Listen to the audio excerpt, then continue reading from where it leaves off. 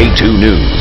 This is a breaking news alert. More on that breaking news. A serious apartment fire burning in Hazel Dell right now. You're looking at live pictures from Jet Ranger 2. A huge cloud of smoke there.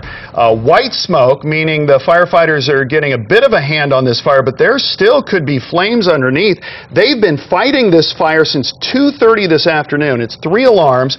Everyone in the Rolling Creek apartment complex has been evacuated. And you can see when Jet Ranger 2 zoomed in there, you can see firefighters walking around on the part of the roof, part of the building that hasn't collapsed yet. Our Megan Cockstein has been getting reaction from people who live there. Megan, what have you learned?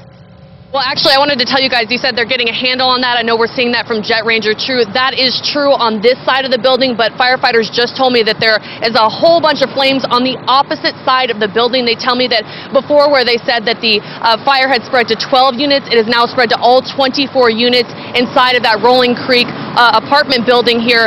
Again, firefighters at one point were trying to go into the building to attack us from the inside, but it's just too dangerous. The roof actually collapsed at one point. I know you saw that video just a couple minutes ago, so pretty scary situation with that roof collapsing.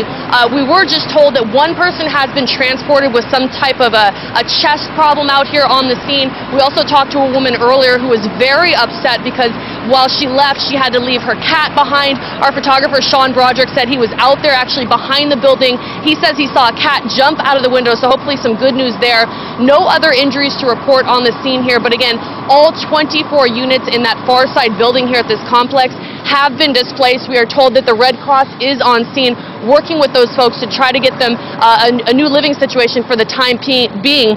Again, we're told that the fire has spread through the attic and the top of the units. It's a very quick, very fast-moving fire, very hot, so firefighters still out here on the scene trying to get a handle on this and really keeping it contained to that one building so that it doesn't spread to any of the other buildings in this complex, because there are several buildings within this complex, and from up above there in Jet Ranger 2, you can see the scope of it. So we will stay out here. We're going to get some more updates, and we're talking to more people about exactly what they saw when this thing first broke out, and we'll bring that to you as soon as we get it. Okay, Megan Cockstein giving us a really good perspective of what's happening on the ground, but you can see from Jet Ranger 2, those flames are still shooting on the roof.